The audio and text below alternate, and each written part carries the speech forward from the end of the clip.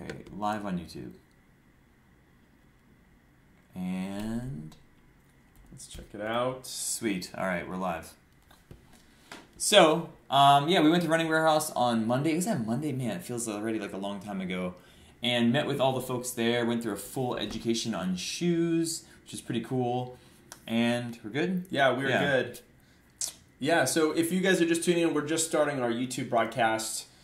It is episode 14. 14. Yeah. And we got a lot. 3 months doing this now. 3 months. It's amazing. Yeah. We got a lot going on this week.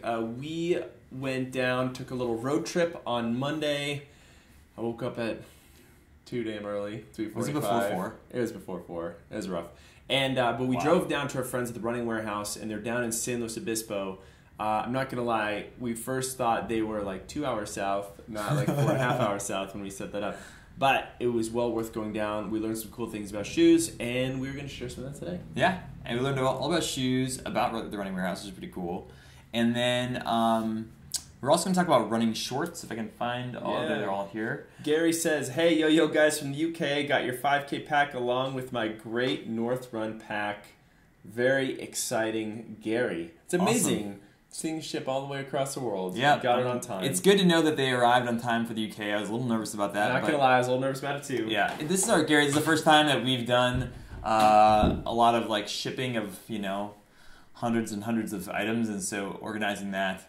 We had a great partner down in Florida which helped us out with Virtual Stride. So yeah, it worked out really well. I'm glad you got your packet, and we are all gonna be racing alongside you guys this weekend. So yeah, this weekend we're gonna go down on Saturday, and we talked about the park run, right? Yep.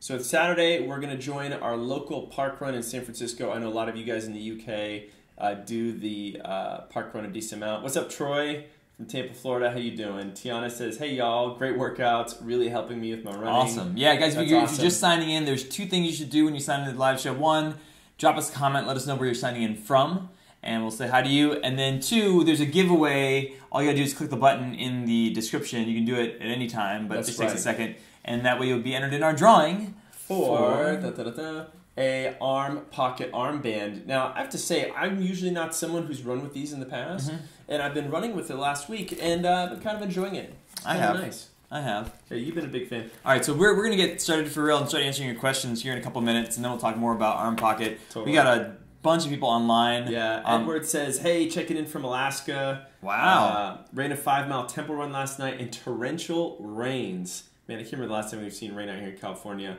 Pretty fun. Still waiting for my packet. No notification yet from virtual races. Edward, it should come soon. Yeah. Hopefully, you'll get yours in the next day or 2. Yeah, Edward, and Edward, just send me an email, Craig at the Running Experience, or actually you already talked to Lee, so I can always check in with our friends over at Virtual Strides if you haven't got the packet. Totally. Yeah. Cool. All right.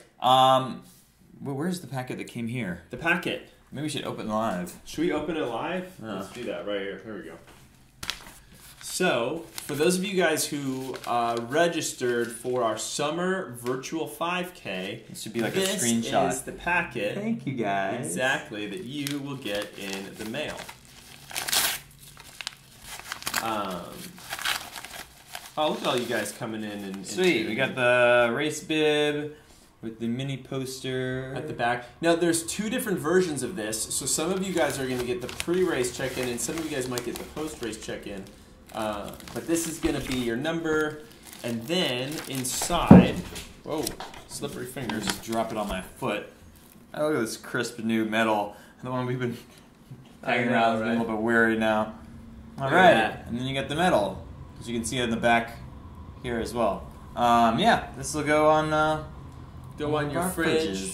You can take the strap off, put this on. You got a little bottle opener and everything. So anyway, we're super proud of this, and we've been planning on this thing. When did we start planning this? April? Oh, yes, it's been a while. It's been a while. It's been a good chunk of the year, so we're super pumped to have it happen this year. Yeah. Like almost 500 people in there? I think we have almost 500 people registered. So all around the world, which is super, super cool. Totally just to know that everybody's going to be running together and tracking their run this weekend. So, guys, James, Liam, Elizabeth, Running Geek Girl. Nice name, Running Geek Girl. there's some respect right there. I like that. Hello from Arkansas. How's it going? Where is everybody else from? Yeah, we have a few people different here. Gary says, hello from Dublin, Ireland. Waiting on mine, but not to worry. Good. Troy says, awesome finisher medal. Thank you. Jay asks questions. Favorite old pair of running shoes you miss running in? We'll have to... Oh, for sure. Right here. Pair right here. Oh, Fifth grade, guys. I was 10 years old. You had some big feet in 5th grade. Man, look at these guys. These are now what we call classics that people just wear for fashion. This right here is called a classic. Right here. But it used to be a high-tech running shoe. Look at that. Yeah, I still remember. Right? Sports Etc. is the name of the store that my dad took me funny. to and purchased a pair. Thank you. Elizabeth says, hey guys, Elizabeth from Athol. What's up, Elizabeth? Running Geek Girl says, hello from Arkansas. Team Trent, excited for the virtual 5K. We are pumped too. Awesome. Garland says, hey, San Diego here and a training club member. How you doing, Garland? Chris, hey from Jersey. James Smith, how to break a 50-minute 5K. How to break a 50-minute 5K? We have a video on how to break a 20-minute 5K. And we just filmed a 30-minute one. And a 30-minute 5K. I'm not sure if you meant 15 minutes. The strategies 5K are actually quite different depending on where you are with your running. So I mean, honestly, if you went through our beginner running program and then our 30-day challenge, pretty much guarantee that you'd break a 50-minute 5K. Totally. Yeah. So that would be one way of doing it. Elizabeth said you had those too, but didn't run in them. No kidding, right? Team Trent says, hey, what was the app to track your running? It's the Charity Miles app. That's the app we've been using to track it. We actually have you can join, and then they have teams, and you can choose the Run Experience team. I checked the other day. We've already run collectively like 1,500 miles. Nice. Pretty I crazy. like that. That's pretty awesome. I think Lee has run half those miles by herself. And Thomas Paps from Germany, he's been crushing it as well. Awesome. I love how many people. I want to go back and look at how many people from the virtual run are abroad, but it's a significant number. Yeah. Probably like 150, 200 people who are not in the U.S., which is awesome. We love that the international presence is growing. We are actually hoping to open up an alliance with the Australian Athletics Association, which is actually linked in with their government in providing information training stuff for the population in Australia, all the Aussies who are, in my opinion, when I was living there, very fit. So yeah, they are pretty fit. Let me see. We got some questions on the virtual 5K. Run Tina Run says, I need that medal. Is it too late? I dropped my medal on my foot already. Oh, no. Elizabeth, I almost dropped mine on my foot just now. It slid right out of the package. Be careful. Those taped things the are heavy. package. Well, but cool, right? I was trying to impress upon people that this is a really awesome medal, and it's hard to describe, but it is like it is substantial. It's awesome, and I look. It was my idea, so I like it. But the magnet on the back, I was super enthused by that. I thought it was great. So. Anyway, Run Tina Run. It is unfortunately too late for this upcoming round of our virtual 5K, but it is not going to be our only virtual event. Don't worry. We're already planning one for the end of the year. Yep. Fingers crossed. So stick around. If you're not on our email list, make sure you're on it because that's the best way to get those I still have a few people that I have to send the packet to. So if somebody wanted to buy it like right now, you probably won't get the packet before this weekend because it's Thursday. But if you would like to do it, you can drop the link in the thing. And if people want to sign up, I'm talking about while this is going on. If you're watching this and it's not live, don't sign up because you won't get it. But if you want to buy it right now, I'll pull up that link. You're getting special access for the 5K. Lucky you. Yeah. All right. So should we start pulling out all of our goodies that we're going to be talking about? What we really want to talk about today, it is past 12 o'clock, so let's get into it. First of all, start hitting us up with your questions. And while you are typing your questions, whether it's about training, it's about our programs, whether it's about somebody else's programs, whether it's about an injury, we'll do our best to give you our take on it. And then while we're doing that, what we first want to talk about is that we went to visit the Running Warehouse, and if you look at the link below in the description, you'll see that the Running Warehouse is I believe it's the largest sole online running website. There are people that have actually retail stores, but the Running Warehouse is actually all digital. The only retail store is actually in San Luis Obispo where we went. And They are huge. We didn't even realize how big they are. And they're really big. Yeah. They're like the biggest run specialty shop on the internet. Yeah, and we partner with them, which means that we get some like small amount of throwback. Really, we don't really earn any appreciable amount of money. But what they do for us is that they send us shoes to review. So this is the Hoka Clayton 2. If you look on our website, on our YouTube channel, soon on our website, we have the review that just came out yesterday that I did in this shoe. And so they send us all these shoes to review, so we had to like review them for you guys. And then we wanted to go down, when we partner with people, we are a personal business. We want to go down and actually meet the people we're partnering with. The guys who are doing it. And they were really nice and gave us a full education on how shoes are constructed, because one of the things and the reason we partner with them is that they have a really, really expansive education program. So everybody comes and works at their company. They try to start them out in customer service. And the customer service department is great because people have learned about like what are the things people go through when they're buying shoes, what are the different types of shoes, the construction. Yeah, their product coordinator we did a video with. Derek, Connor. Derek and Connor.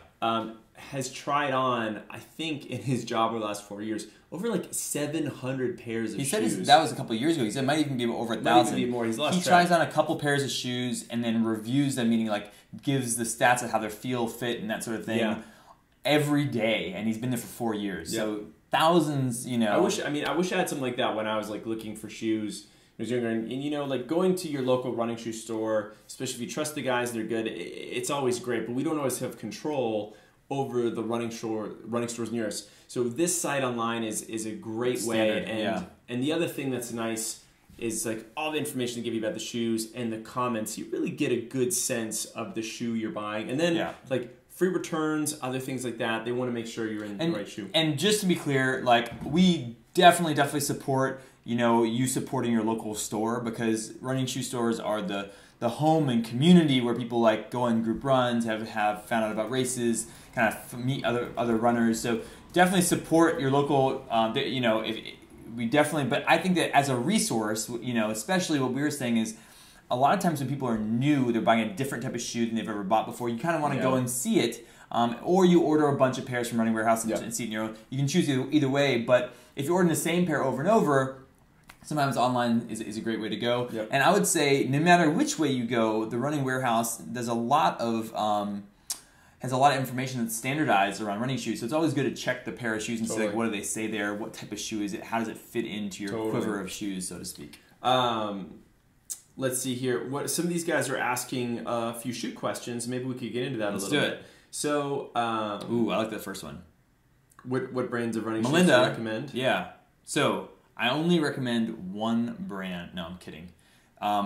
The thing about, and this is part of what we learned, and I knew this already, which is think about running shoes kind of like, or running brands kind of like a car brand.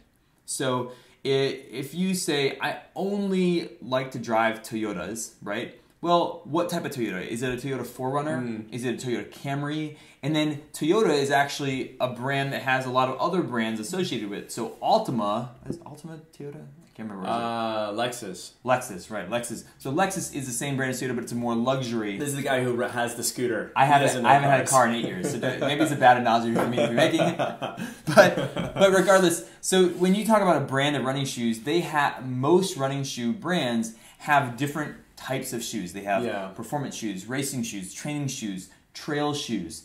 And some brands, like say Ultra, have a common theme throughout their shoes. They all do all zero drop. Most running brands have variances because they're trying to hit all parts of the market. So when you say, hey, I only run in, Reeboks or Asics or Mizuno, whatever it is, that might be true, but if you want a new shoe, like let's say you're buying a trail shoe for the first time or a racing shoe for the first time, it might be worth your while to look across the type of shoe. Yeah, look across the category. Across the category as opposed to across the brand, because the brand's kind of like vertical, like trainer, spike, trail shoe, whatever. And if you're saying, hey, I only want these types of shoes, now when you say I want a trail shoe, you might only have one or two options. And I think that what's nice is to figure out, maybe in trail shoes you like, Ultras. Maybe in race shoes you like Nikes. Maybe in your tempo training, you like ultras. And I think that there's a question, people have this allegiance towards brands, and I think really even the brands are not consistent with their own shoes from year to year. They change things, and they change the heel collar. It doesn't fit some people as well. So I would say that when you go into buying new shoes, until you've really been in this game and really run through it, it's worth it, especially when you're buying a new category of shoe to try other brands. I think there's a fear that when you found a shoe that works for you, that your foot's gonna like explode if you go into another shoe or it doesn't work.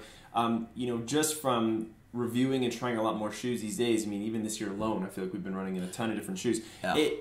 You'd be surprised, and my eyes have been open to actually a lot of shoes that I wouldn't necessarily think worked for me. So I really like the advice on not only look at the brand, but look at the category of shoes you're going after, and see who's best in that category. You may find best for you too, and best for you too. Some brands, for example, I'll give you a good example. Like Reebok is traditionally not a brand you think of as a running first brand, right?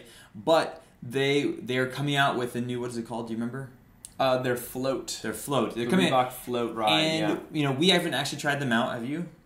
I've done a very, very little bit of testing. Yeah, we'll be testing them out. We want to work more with them, but we asked some of the guys at Running Warehouse, and they were shocked at how good it was. Which is, hopefully, Reebok has learned if they want to move in the running category, like what it takes to build a good running shoe, and they've been building shoes for a long time, and so totally.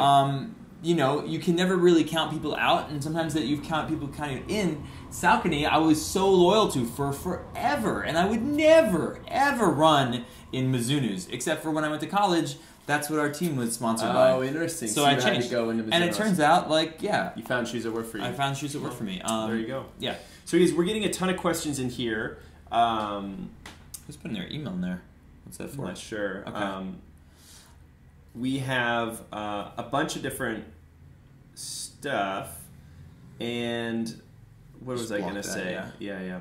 We just, the running shoes, Chris Fife asked about the Hoka shoes. Yep. We just did a review yesterday. Yep. And, you've got it right here. I think we were both probably naturally a little skeptical at first about them. So skeptical. To put it lightly.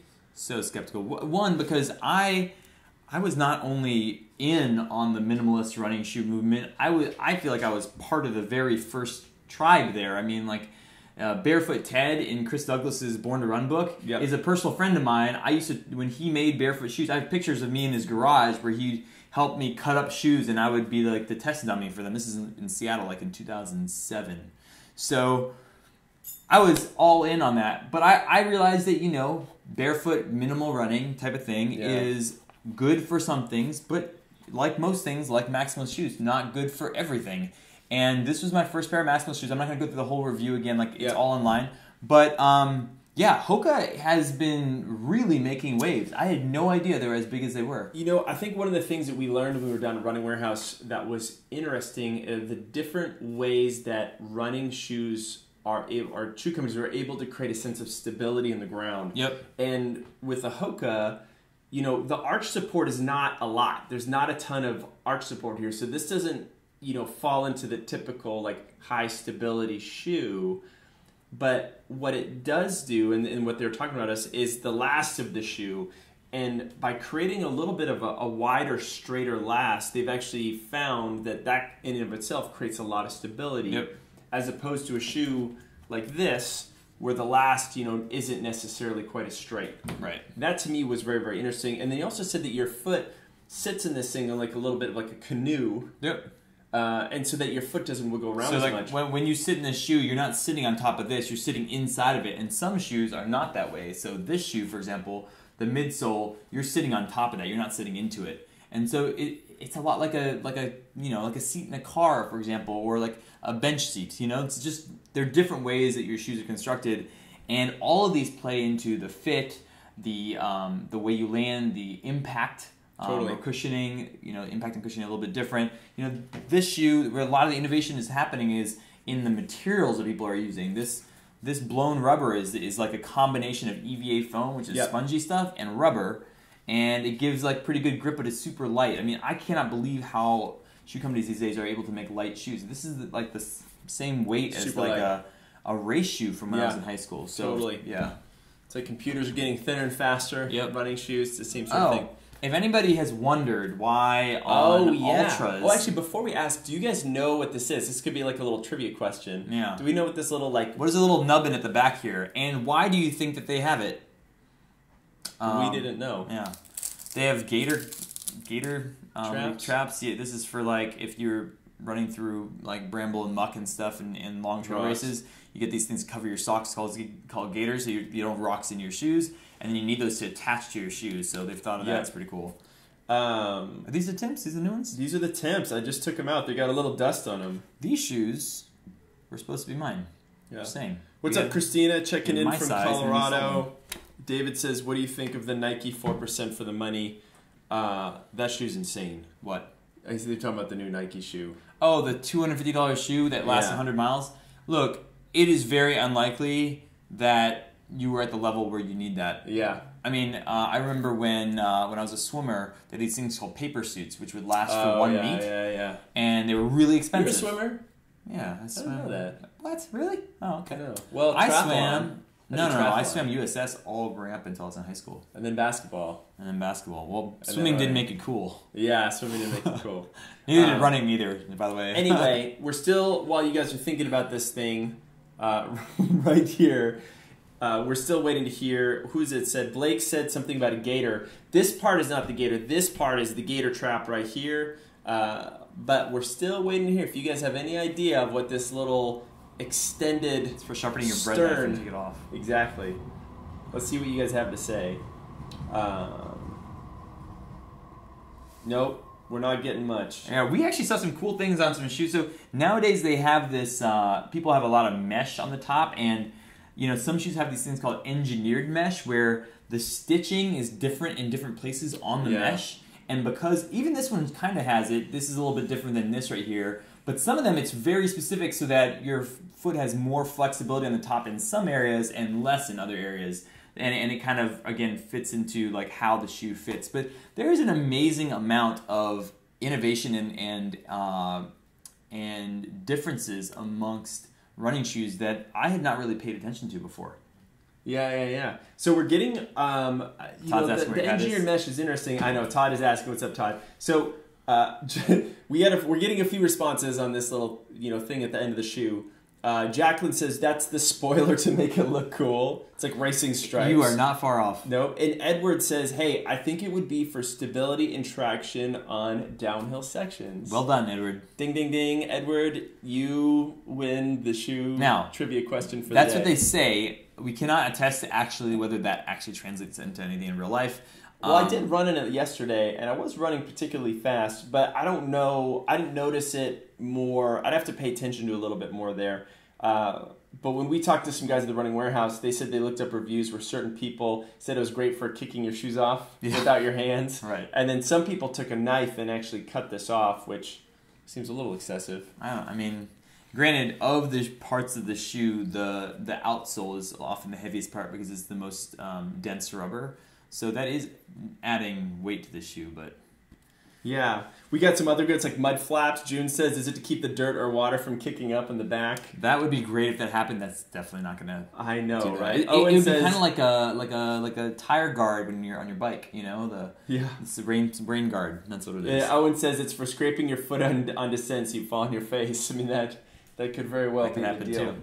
All right, so that was our trip to Running Warehouse. So we were really happy to meet them. Met with Joe and Scott and Diana, Connor, Derek. We just had the whole team there, and it was really fun to meet them. So, kind of a family feel there. Yeah. So we want to continue to partner with them, support them. Let us know what your all's experiences with them are. I think that I would highly recommend if you're gonna look at running shoes, call them up because they go through such extensive training. It's really really impressive. Yep. Okay, what do we do? We got a lot of questions. We have a lot of questions. We got some other things we want to talk about. I want to talk about Arm Pocket. Yes. So Arm Pocket is our sponsor today. That's why we're going to be giving away one of these. Now, I am somebody who never ran with my phone up front, but then when I started with the running experience, we take photos, and for a number of other reasons, having mostly that, tracking my runs on Strava, etc. If you didn't film your run, did the run happen? Yeah, we have this joke that if you didn't get any media on your run, did it actually happen? Yeah. Lee is very good at doing that. Yeah, she's very good. She's very good at doing that. I think she's had lots more runs than us by that token. So, arm pocket. I want to show you what I used to use. Oh, interesting. Yeah, this is a sad piece of equipment right now. Where is this? Okay, so this I got online. Okay. I don't even. It's Supcase, I think. This is off of Amazon. And I'm comparing it to the arm pocket because this is what I used to run in. Now, the things I did like about this is that it's, it's silicone, and it did hold my phone. My phone never fell out of it. But the thing is the attachment to my arm. You can see this, how it's all like kind of scraggly. I don't know if you can see that in the video. Like this. Like, my phone was moving all over the place. And I did find one spot on my arm right here where like it wouldn't move. And I kind of just dealt with it that way. And then as time wore on, this thing got a little bit like less stiff. And so then even that part, it would like start folding under itself like this. So kind of a pain in the butt. This was probably $20 or something on Amazon, and it did what what I needed. Then I tried this guy out, and I was very pleased that they had solved a bunch of the problems that I had been complaining about. And I didn't even realize that there were like much better versions of this. So from what I see, there are this is kind of one of those things where Arm Pocket has a bunch of competitors that are just manufactured in China and like sold on Amazon, and sometimes it's hard to differentiate, but Arm Pocket is a brand definitely where you can see by the construction of it that they've put a lot of time and effort into making it a high quality product. Whereas this, it's not bad. It's not bad. It's just that it's definitely not the same level of quality. One of the things that I always check for is like zippers and how well the zippers work. Yeah. And sometimes you can tell if it's like a cheap zipper, and these actually are pretty smooth. They're pretty zippy, I might have to say. And I'm someone who has been running with this last week. I normally don't run with an armband, and it took me a moment to figure out where I wanted this on my arm, where I was happy with it. But that was actually one of my complaints, actually. Oh, the zipper for you. You could hear the rattling. Well, I just had my Bluetooth headphones in, so I couldn't hear that rattling stuff. Okay. And then the other thing I would say is that they've got some pretty small little ports on the bottom for your headphones, which might be a pain in the butt to set up. In the world of Bluetooth headphones now, though, I didn't notice it at all. I didn't realize. I was just gonna put out if I had wired headphones, I would just put out the top. Yeah, I didn't really even try to swipe my phone through the screen. I thought it kind of technically worked. So the one pain in the butt with this, and maybe this is just with armband, This is gonna be with any sort of thing that has your phone in a case, unless it's exposing the button on your phone. This button, I'm gonna show what's on my phone now. Hold on. There you go. All right. This button requires your thumbprint in order to work it. You actually have to feel your finger on there. So if you have a piece of plastic over it, you can't get into your phone. That being said, the thing about this is that it is super easy to take. Like when I have this on here, I'll put it on. It's super easy to get your phone in and out. And when I was running in my other phone, with my strap. Here, I'll just put them both on. You ready? Oh, geez. Yes. Yeah, we're doing it. We're doing it. Both things on here. Okay. This is what the other one was. Okay. See, yeah, this is kind of annoying because I didn't know how bad this was until I tried the arm pocket when I was like, man. Yeah, and you really see it flopping around. Flop it. Just moves around. Anyways, as we talk about this, and before he goes into the different comparison, there is a link down in the description where you can enter in for a giveaway. How many of these are we giving away? We're just giving away one now, but we will be giving out more in future episodes. So we're going to give away one today, so make sure you hit that link, that Gleam link. There's different ways to get multiple entries in to increase your chances of arm pocket. And they're like success. $45 online, so of course if you don't win, you can always pick one up. Anyway, back to the comparison. So when I had this one on, what I would do is that my phone would be in here and I'd be like, and I'd try to move it. And the reason I would do this is because taking it in and out of here is a pain, right? Like to slide my phone in and out of this is a problem. So I'd do this, or I'd have to take this off, change my music, and then put it back on. And then put it on, which was, not what I want to do in the middle of my run. No. What I do like about this, so yes, it'd be great if I could do this, but then again, Yeah. this is not a great angle to use my phone from anyhow. You I can can adjust unzip it, my music though. from my headphones, or I could unzip it Pull it out. here. And I don't take off my case with this because I like that too. That I could leave my case on. Yeah. Throw that in or there. if you have a pop socket, it still fits. Pop socket still fits. So Yeah. you got a TRE pop socket. That thing will still fit in there. Let me put this in. You're getting caught up on the little inside rubber. Oh, there you go. Oh, am I? Yeah, still getting caught. Yeah, the inside rubber is an interesting. I don't know. Yeah. You put that in there? I would actually There we clip go. that out. And then Yeah. zip it in. You're good to go. Yeah, so if you have a smaller phone, they have different ones for different phones. But yeah, there's a little piece of rubber in here. It's so much easier to take this off. A little piece of rubber in there that you can slide your phone in behind. Totally. I don't think I need it for my phone. I would probably take that out, but whatever. You know, there's just whatever you little wanna spots for keys. Anyhow, we don't talk forever about this, but Arm Pocket is something to check out because we've been liking it better than my old version. Yeah. Now, the more important part is if you're going to carry your phone with you, and we definitely recommend every so often, go for a run with no technology. No Yeah. watch, no phone, no headphones. Just go on a run with you, your breath, and your shoes. Your shoes from 5th grade. Yeah. Your first pair of shoes. There was Go a out point there. in time in my life, I don't do this anymore, where I would put on a Oh, pair of running are we shorts. going there? Yeah. We're going there. And I would walk out the door. And that meant I had no shirt, no socks, no shoes, just a pair of shorts. And there, I used to live near a lake, so the reason I did that is I'd go running and then I'd go jump in the lake. You didn't have to worry about my stuff. And, you know, I don't do that as much anymore because I don't live near a lake. But it was awesome, and You I jump in the love the fountain. fact. Oh God, I was thinking about going to Ocean Beach and jumping in the water. Yeah, I just right. have to crawl into a ball and die. But you know, there's something nice about going out with no technology. But for the majority of you, I know you probably take your phone with you when you run because a lot of us use Strava or Runkeeper or other tracking. I know I Totally. do. We actually have a Strava group, by the way. So if you're not in our Strava group, you should join. You should. And the thing about that is if you're going to do it, you got to figure out a way to carry your phone.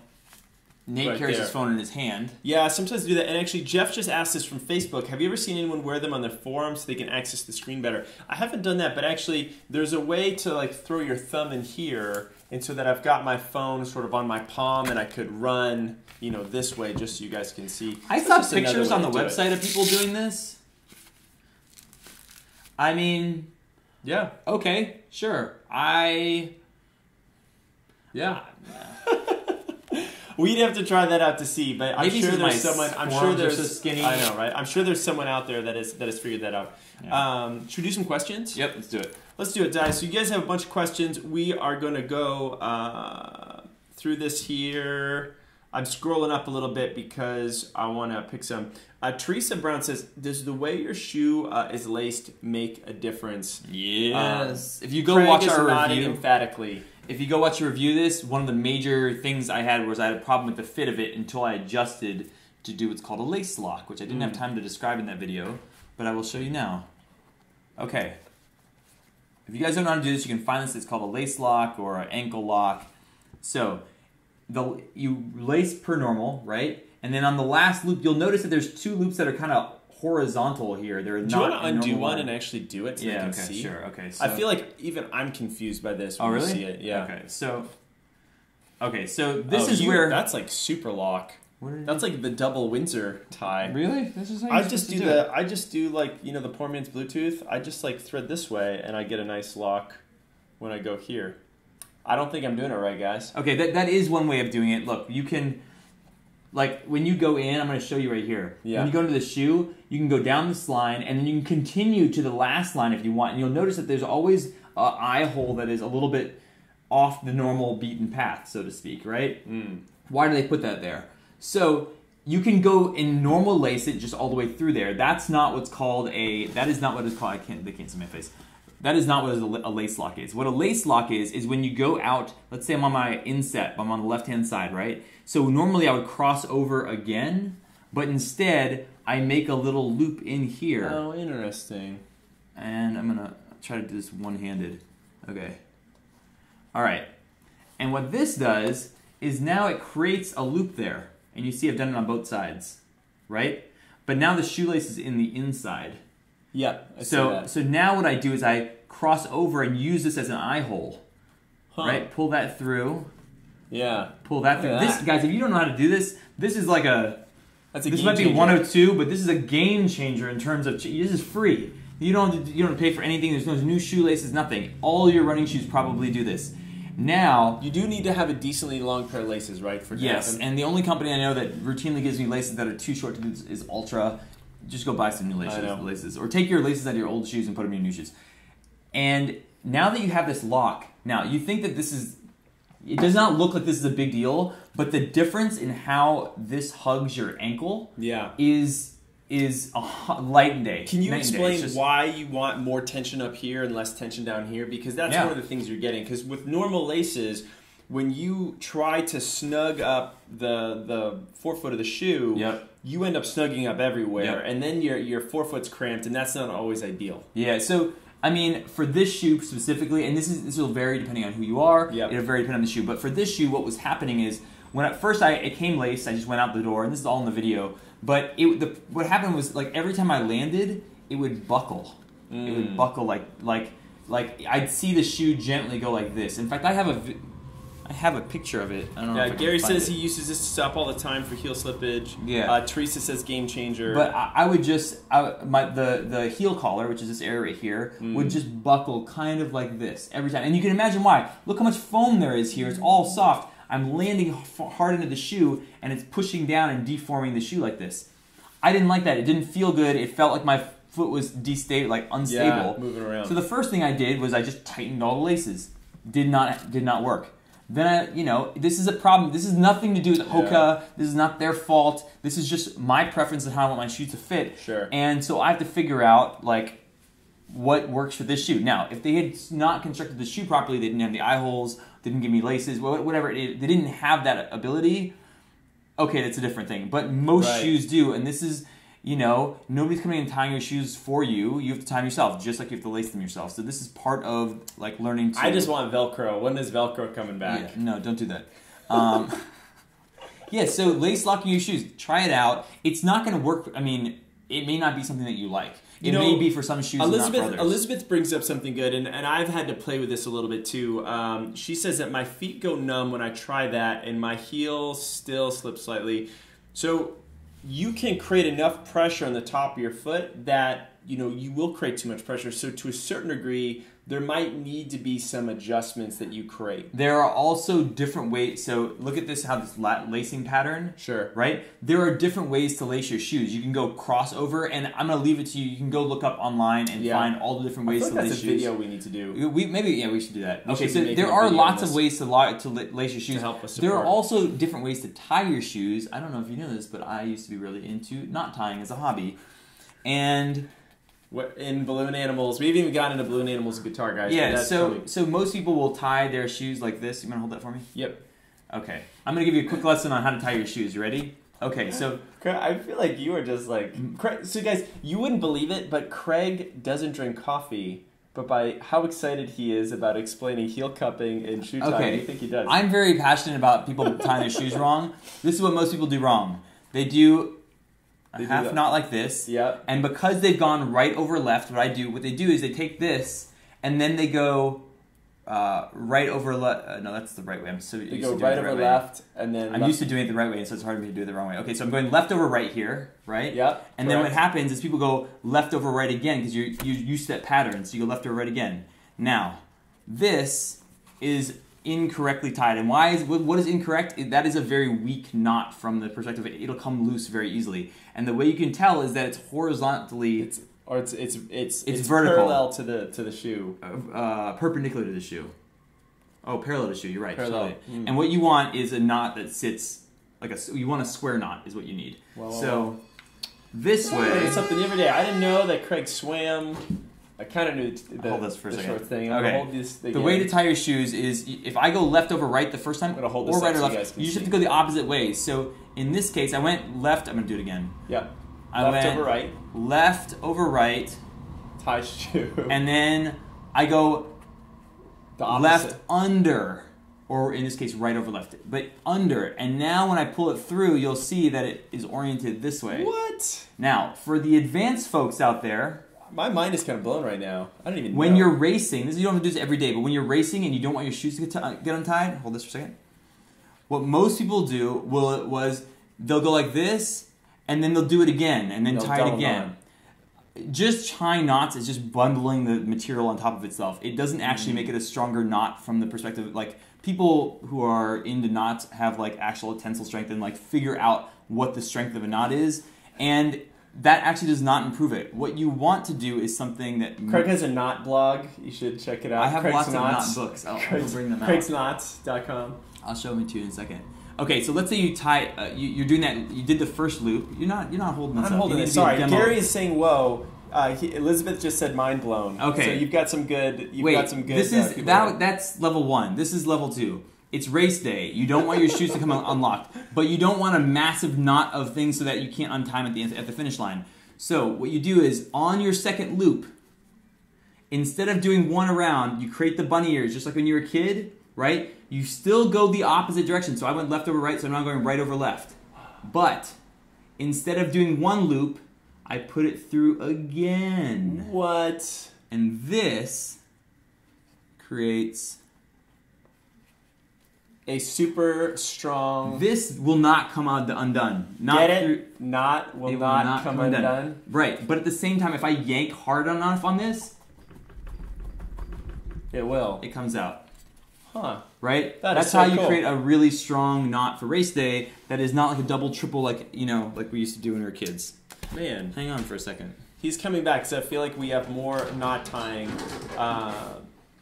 Crazy, right, guys? Isn't that amazing? I learned things too. I think I've been tying my shot using correctly. Oh, geez, here we go. This is one of my favorite books, Knots and Rope Work. Over 200 tying knots. This is where I've learned most of, they have, like, all kinds of knots. The Bolin. The Bolin's a great one. The Bolin's a great one. That's a one we use. Yeah, and you can have different bends, sheepshanks, hitches. Like this book, go pick this up at your local bookstore. I just want to let you know that this was like a real hot. I love knots. It's Can great. you guys just like picture like a quiet Thursday evening at Craig's place? He's got like a candle lit. Maybe he's got like a little glass of something. He's got his like knot tying book open, and he's just I used to carry a smaller book in the car whenever I was in a car, and I take a couple pieces of rope, and I could learn different knots while because it's kind of like a thing you can do while you. Whatever. Aaron says, "Why do you have that book?" And basically, when are we selling it? The funny thing he said, it says you were a scout. I quit the Boy Scouts no less than 4 times, but I really did like the knot. Their knot game wasn't advanced enough. Yeah, they were just going too slow. Yeah. He wanted to do 2 knots a week, not just 1. Running Geek Girl says, I feel like my life has been a lie after learning that. I feel too. I feel like I have been cheating everyone because I don't know this stuff. I'm glad that we got into the knot tying. That was really good. Man, I'll tell you. We went down that path. That was pretty good. I'll give you more lacing tips next time. I love that. So we had a few different ones here. There was something about hip pain that I wanted to go into. So we got into lacing configuration. Okay, this is Faster 436. Faster 436. Any tips for hip pain? Half marathon is 6 weeks out. So one thing to always plan ahead is that when you are in that 6 to 2 weeks out of your race, you've been training pretty hard, and whether you've had good habits in terms of mobility and strength and injury prevention along the way or not, this is where everything starts to catch up, right? You're kind of feeling maximal levels of fatigue. Running technique tends to slip a little bit. You're tired, so maybe you're laying on the couch and you're not, stretching things out. 6 weeks out is basically a time period where you've been training enough that you've had stimulus, meaning you've had hard workouts that stimulated your body to grow and stretch your cardiovascular and muscular system, but you're not done with your training because you're probably still going for long runs. And the hard stuff is coming ahead, right? Yeah. So that 6 to 3 week window is where you're really buckling down. So you want to get ahead of any of those. Number 1, expect aches and pains to occur, right? Because that's going to happen. Yep. And number 2, we need a plan to get ahead of it. So without knowing too much specifically about your hip pain, one of the things that I would strongly suggest, and this is something we have in all our programs, is some sort of daily mobility strategy or injury prevention program. And we like to promote the idea of Netflix and Mobilize. We're all busy. Try to take some of the time at the end of the day, if you're just relaxing before you go to bed, and take that 10 to 15 minutes to work on something. And if it's your hips, working on foam rolling or smashing your quads, working on the couch stretch, because you can literally search for these terms on our YouTube channel and videos are going to show up to show you how to do it. We have a foam roller review coming up. Foam roller review coming up. All of our toys. We have a whole bucket of toys over there that we're going to be talking about on a YouTube video. But what I do is that, in the evening I'm watching like some news shows, comedy news shows, whatever it is. I'll flick on a YouTube clip or whatever, and I'll sit on the floor as opposed to sitting on the couch. And as soon as I sit on the floor, it kind of prompts me to like, okay, cool, I'm going to stretch something out or put a ball on something, roll on it, anything for about 10 minutes. Exactly. And, it's so valuable. And in the short term, we really want to focus on that injury prevention mobility stuff. Of course, there's a reason why your hip is maybe on fire in the first place. And that could have something to do with daily lifestyle habits. If you have a long car commute, you're sitting at a desk a lot, and your hips are just chronically tight. And that can affect your running technique. So making sure that you're paying attention to your posture and your hip position and using some strength training to reinforce that. I'm talking big picture here. We can color in the details in a second, but that stuff needs to be happening. Yep. And it needs to be happening for most of us on a weekly basis. Actually, it doesn't matter who you are. You could be the fastest runner. Your work might look a little different from a beginner runner, but that work's got to be there. Yeah, so somebody had mentioned, hey, is all this information available for free? It is. The show is free. It's all for free. But if you want to go to another level, I'm always curious as to how many of you guys have heard of our training club. We are working on a new site redesign. We're kind of rehashing really all of how we explain this to you guys, because what's happened is that over the last few years, we've created so many programs that it's gotten confusing in terms of how do we talk about them and tell people all of what we have? We have so many things. Totally. But the nice thing is that now we've all lumped everything together. It's all just one thing, which is the training club. Everything's in there. And I'll show it to you one second. How do you do this? There we go. So this is the training plans page. Let me see if I can just move this down a little bit so you can see the title. Yeah, so you guys get a little sense there. Cool. So this is our training plan page. The training club has all of our coaching. You can get an injury consultation here, which is, I don't know how to, is right there. I don't know. I guess you can kind of see it. So the injury consultation is there. The gait analysis, both of those are with Dr. Kyle Bowling. If you guys have any specific injury questions, I highly, highly recommend setting up an appointment with him, because it's 30 minutes one-on-one just with him over Skype, and he'll run you through things and give you a full set of exercises and things you can do afterwards. You can go back and talk to him again. It's one of my favorite things that we've started providing for people. The training club is our bundling all of our programs. So that is our beginning running program. There's actually more programs that are on this page right now because we keep updating and keeping adding stuff. But beginning running, 30-day challenge, half marathon, full marathon, strength program, nutrition challenges. And based on what your guys' running goals are, we can suggest how long you should be a training club member for and the programs you should do. And we wanted to build it this way because a lot of you guys, you don't think of it always in the beginning, but you get to your program, you just get ramped up, and then the program ends, and then you're like, well, what do I do next? Yep. And we got that covered for you, right? So we can actually show you how to recover after your race, what you should be working on in between races, and inevitably, a lot of you guys get the bug where it's like you're not just racing once a year, you're racing multiple times. Yep. So we can kind of keep you going, and you're going to find that you can make a lot of improvement in 8 weeks, 12 weeks, 16 weeks. But in a lot of respects, you're really just getting the ball started, right? You're a 4-month-old who's just learned to walk, you're 4-year-old, 4-month-old? 4-month-olds can't walk. 9 months. 9 months started. 9 months starting to walk. I started walking at 9 months. More like 1 year.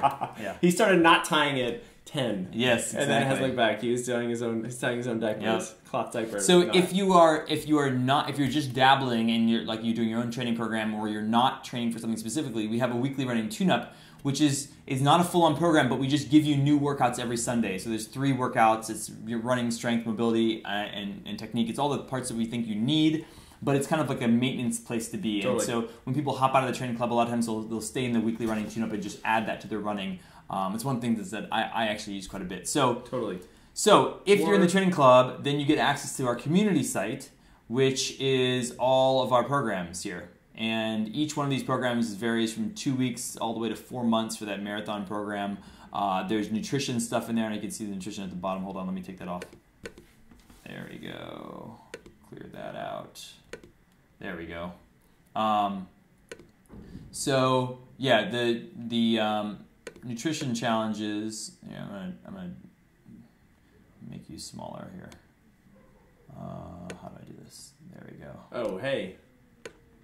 There we go. You can see us there, and then you can see our stuff here in the corner. Yeah. So these are our programs, and you know, we are trying everything we can to make this as simple as possible. All this stuff is available on our mobile app, which is free, and that includes all stuff then on our blog, plus all this stuff if you're in the training club. So yes, we put out tons of free content every week on YouTube, on Facebook. We do this show; it's all free. The way that people work with us even more is if they get into one of these programs, and then you get invited into our training group on Facebook, and that has coaches. You can ask questions. You know, if anybody is a training club member, we prioritize them in terms of answering questions here on the live show. We have coaching calls with special guests. Lots of different stuff for people who are in the training club, and we just sort of want you to check it out. We love answering your questions. Did you put a link in there for them? I did. I can for the training club. I'll make sure I throw that in there so you guys can see it. So that is the answer on like, hey, is all this for free?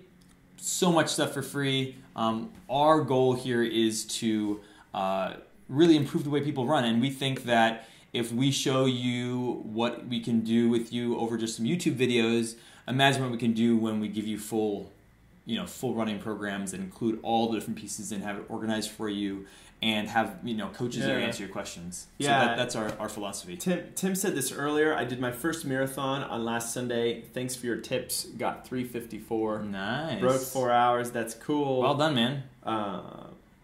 I'm guessing that he took tips from our YouTube videos. I wonder if he actually trained with us. Yeah, like there's a full marathon training program which has all that stuff built in. So next marathon, try it out. Oh, so this is a little Craig's Crazy Kitchen section. Yep. Ed asked us earlier, hey guys, awesome show. Do you find counting calories helps or focus on eating good food?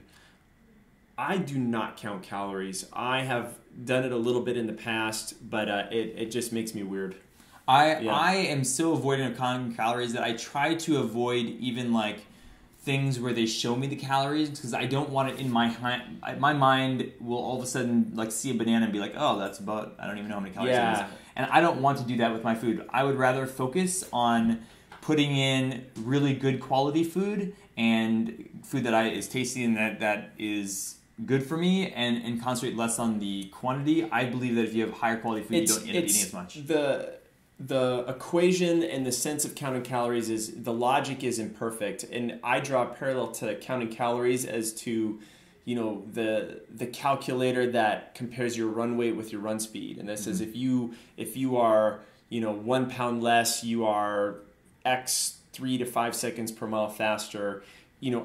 Our system is far more complex than that, because the weight that you're losing could be weight that is strengthening and stabilizing you. So a lot of you could gain weight and run faster, or your weight doesn't change, but the composition of you does change, right? And then all of a sudden you're faster. So looking at these numbers, like it doesn't necessarily, it's not as productive as we think. And it's also like you have to think you're putting forward effort to do that, and that effort can be directed elsewhere or can be directed towards counting calories.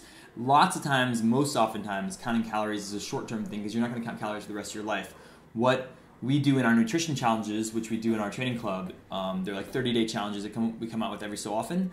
What we try to do in our nutrition challenges is build habits. So try this new food, incorporating it into your breakfast. Try incorporating this kind of like you're doing meatless Mondays, right? Just try things out. Maybe it sticks, maybe it doesn't. But over time, what you want is the accumulation of all the effort that you put in during 2017, you want it to affect the way that you eat in 2018. Totally. You don't want it to be like, hey, I spent all this effort counting calories from May until September of 2017, but then I was like, damn, that sucks. I don't want to do this all the time, so I don't do it anymore. And then there's really no benefit after that. And I really try to balance between the things I'm going to go hard on and things I'm going to be a little bit easier myself. And I'm the personality of like, I would rather do a much more moderate change, knowing that I could sustain it for a longer period of time and not have to stress myself. I was like, I'm going to totally cut out this thing I've been dependent on, for a month.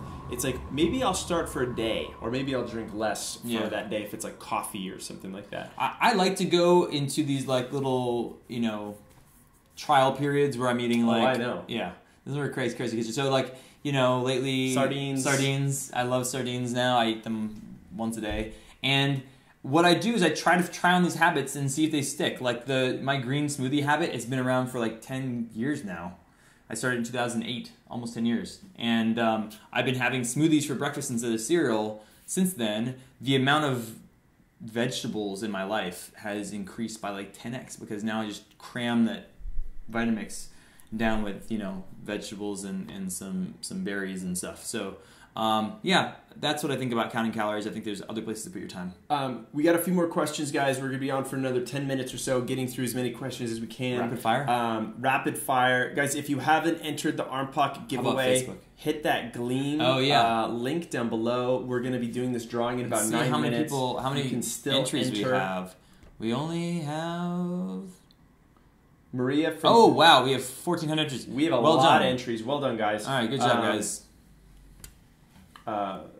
Who is it? Maria says, this is an earlier comment from Facebook. Just came home from camping. Knots are critical for putting that canoe on the trailer or the roof. Definitely is. Okay. So, X Sinclair says, this is more of a comment. I'll be looking into the Hoka Clayton 2 because of your review, Craig. I think I need a Maximus shoe to jump back into running after a long hiatus. Thanks, guys. You also want to pay attention to strengthening that body of yours and not just, trudging through the miles as you go out the door, but making sure you get some good run techniques. So pay attention to our videos. And of course, we would love to have you as a training club member. So jump into our programs. We literally have a beginner running program that would be perfect for you and your situation. And what Nate is alluding to here is when you have an issue, like it is very tempting, especially with our society being the way it is now, to just solve it with a shoe. Solve it with a purchase. Yeah. Because it may not be shoes. It may be, what do you call the sleeves? I saw people with this morning. Yeah, the compression wear. Socks. And none of these things are bad things, right? It's just that we think that our philosophy at the Run Experience is that your body is the thing of highest priority. It is the thing of highest value, and it's the most adaptable. So focus on getting yourself in a position of strength, mobility, and form and technique. Strong, stable, healthy single leg exercises. Everything else is gravy, and it doesn't mean you shouldn't buy that pair of shoes or you shouldn't have those compression sleeves or whatever it is. Totally fine, but just don't look into it as the first thing you go to. Well, the shoes will perform even better when you do that. 100%. So a few other things. Team Trent says, do you guys have a particular tracker that you like? I was using a Garmin that died, been looking into Suunto watches, but I really want to be able to track my heart rate. Yeah, so we actually reached out to Suunto and to Garmin to send us some of their stuff so that we can try it out. We'll let you know. I used to be a Garmin guy. Right now, I don't track heart rate. It's actually, a lot of runners don't. It's kind of interesting. It's the cyclists and triathletes tend to do it a little bit more. Runners don't tend to do it quite as much. My thing that I do, and I've done this for a long time, is heart rate as soon as I get up. I want my resting heart rate. Because if my resting heart rate all of a sudden spikes, it usually means A, I'm fighting something off or getting sick, or B, I have trained really hard and I'm too tired that morning to add more stimulus. A way to assess your readiness to train for the next day. I think resting heart rate is an amazing thing to track in the mornings. Yeah. I have a Wi-Fi scale, WIIthings, WIITHING, Withings scale. You have another gadget in your house, really? It's a one-time purchase. It's lasted me years. So. It's been so good. June says, hey, love your channel and the information you provide. I tweaked my lower back yesterday. Any advice on how to stretch or make it feel better? Mm-hmm. So low back tweak could be a few different things, but one of the things that is super important to go after are your hips. A lot of times there's a big relationship between tight hips, tight hip flexors, and a direct pulling on the low back. So, from a more active thing, leg swings and hip circles are great. That couch stretch comes back again because that can open up your hip flexors and release that low back pain. There's something called gut smashing, and we have it in some of our programs. I don't think we have any public videos on it yet. What to do? It's a good one to do, but there's a way to lay on something preferably a little softer than a lacrosse ball and a little bigger. Something like a small soccer ball would be ideal. And you're going to inhale into this ball, and then you're going to relax and let yourself sink in. And when you sort of let yourself relax, you're going to, basically roll out your guts. And this is going to go, sort of right here. And I like to lay on the ground where I'm going to inhale, hold for a certain number of seconds, and then exhale. And as I exhale, and I'm going to either side of my belly button, and that's going to go after a lot of things, but one of the muscles we're trying to hit is your psoas. Yeah. And guys, this is a strategy we actually learned from, Dr. Kelly Starrett, a mobility wad, and he's got some great content if you ever want to check him out as well. The thing about gut smashing is that it's going to feel awful because you are actually moving all the stuff in your stomach. You're pushing on that, so it'll feel. But what you should look for is you're going a little bit over from your belly button, and when you get in there, you will, especially if it's tight, you'll feel something. And what I feel usually is that this psoas muscle runs all the way down into your groin. So you'll usually, when I push on it and I get in there, I'll usually feel it in weird places, feel it in up weird or spots. down. Yeah, you'll feel that. And you'll know that you're on that psoas muscle. You're on that psoas, but that's also part of our injury prevention program that you can definitely check out, which is part of the training club. So we got you there. All roads and all of our answers eventually, because honestly, that's where we put all our time is into making that thing really, really good. So. Steven says, hey, these guys helped me realize that heel striking was the cause of my hip pain I had for months. Upping my cadence was key. That's another example for of me too. Long-term strategies for work. Sometimes we use a metronome. I've been using a Limo Run still. Yeah, that little toy, and I really like that. Yep. Steven, that's awesome. Limo Run, we had a review that I did just last week on our YouTube channel, a couple weeks ago. Yeah, cool. All right, we are 3 minutes, guys. It is rapid fire time. Brandy says, well, don't you finally know how to use those last eyelets. I think we really blew some minds with that shoe tying. We're going to have a shoe tying segment, a knot segment every week on the live show now. Elizabeth comments, hey, that's really good to know, using your resting heart rate to determine if you're ready for a rough workout. Yeah, it's really good. And it's one of those things, Elizabeth, that at first it's not the number itself, but it's getting in the habit of checking the numbers and seeing the variations, right? Because you're going to get a notice, you're going to start to know what is a normal variation for you, and versus, where is something starting to go off or go wrong. Yep. Let's see here. David from Facebook says, actually, let's get Edward first. Have you heard of Stride? It's supposed to be able to track running power in a similar way that cyclists track power. Oh. Edward, power in running is a new concept, and I love it. And guys, this is the idea that a lot of times we look at pace. We're looking at pace from the perspective of you're on a flat ground. And let's say you're running an 8-minute mile. That 8-minute mile on flat ground is going to require a lot more effort to sustain that 8-minute mile uphill. And that's where this notion of power comes in. So it's trying to, even out your effort regardless of the pace you're doing, if that makes sense. When they say power, are they talking about power generated? Force times distance over time. So it would literally be if we're going to get geeked out on the physics of it. Yeah. I'm going to teach you physics, Craig. Yeah, no. I did lots of physics. You did a lot of physics there. But the thing about force for running, from that perspective... each foot strike. Well, somebody who's heavier has to generate and will produce a lot more force than somebody who's lighter for the same pace. So two people one person who weighs 190 and one person who weighs 160 pounds... and they're both running the 8-minute mile, the bigger guy is going to produce more power to do that, which is also true for cycling. It's true, but cycling has, the weight is going to be less of a factor than it is with running. It depends. Your roller resistance on tires, etc. is not going to be it's going to be proportional, but not as big of a proportion. It's not as big. So this is new territory. Yeah. We don't know much about it. I don't have personal experience training with it. I would love to get my hands on one. So Stride, if you're out there and you want to send us a device to check out a review, we would love to do that and to start playing with power. But it's something that's been used in the cycling and triathlon community for years. I've trained with it as a cyclist, so I definitely understand it. But it'd be interesting to see how it works with the running game. David says, broke my femur in Boston this year. Just got the go-ahead to do my first 20 minutes. Run slow. Any suggestions? Well, David, welcome back to the world. I know that broken femur is gnarly. I would say, working on some regular strength training and cross training, and integrating that in with your running. A lot of times when we think of our run workouts, it's an all or nothing affair. Yep. I'm gonna run 20 minutes or nothing. But you could actually integrate a session where you're doing little runs of 50 meters, 100 meters, and then you're combining that with some squats, some lunges, some push-ups, and collectively you've got this great session that's built a lot of fitness. You've exposed yourself to running without pounding the snot out of you.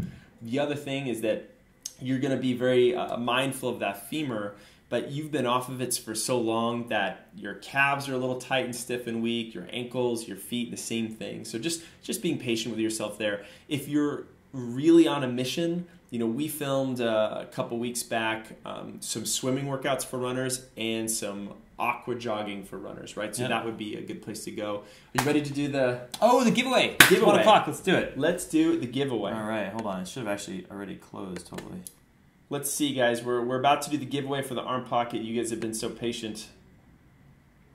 All right, here we go. And this is a magical drawing button. Ready? Oh, wait, hold on. Here we go. Da-da-da-da-da. We're doing the drawing. All right. Oh, look who it is. Gary Scott. Gary, our Scott man. Richard. All right, I'm going to put your announcement From UK. on the widget. Yes, there's no avatar there. Yeah. Oh, without avatars. Okay, well, whatever. Gary, you should have your name. Gary S. is now announced as the winning entry. There were 1,500 entries, so congratulations. And what will happen is that we are going to send your name and email to directly to Arm Pocket, and our friends are going to send you. You'll have to go choose because there's like a number of choices in terms of your types of phone, how big your arm is, etc. So yep, you can go and choose. And guys, never fear if you did not win, of which there were lots of you obviously that didn't win. You can get an arm pocket by just clicking on the button below, and I'm going to tell you a secret code. Hold on. Oh, heyo. If you use the promo code TRE20, TRE20, yeah, all caps, you will get 20% off. So plus free shipping in the U.S. domestic. Is that right? Yes. Right. Totally. I hope that we're allowed to give them that discount code. I hope so. I'm not going to write it down, but you guys can find it. TRE20, if you can find it, all caps. And we may or may not be allowed to give that to you. We will also be giving you our... we will be handing out more arm pockets, not next week, but the week after. But next week, we're going to have a different giveaway. So every week, we give away stuff, and there's more and more stuff rolling in here. So the prizes are getting bigger and badder and better. So they really are. So next week, we might give away a couple things, actually. Oh, dang. Yeah. I'm excited about that. Yeah, people keep wanting to send stuff to you guys. So we're going to do it for you. Guys, it is past 1 o'clock. Thank you so much for signing on with us. As always, another week, another live show is episode 14. Next week, it's going to be episode 15. Episode 15. And if you guys have not noticed, hopefully our tech problems have kind of subsided at this point. We have a backdrop now. Yeah, we got a nice thing. lights. I've got a special surprise for Craig coming next week. Hopefully you guys will all get to see it. All right. We just had someone say, I don't know who it was, but they said that the sound and audio was awesome today. Oh yeah, Garland says, by the way, video and audio quality was excellent. That's what we'd like to hear. Awesome. Good. Well, thank you guys. Should we shut this thing down? Yeah, guys, it's time for the awkward closing dance. Again, thank you again to Arm Pocket for providing that giveaway this week. We will send it to you, Gary, and then tune in next week for more stuff and more Arm Pockets and more other stuff that we're going to be giving away. And, of course, to answer your questions. We'll see you next week, guys. Later, guys. Song. There we go. There you go. I want to stop this.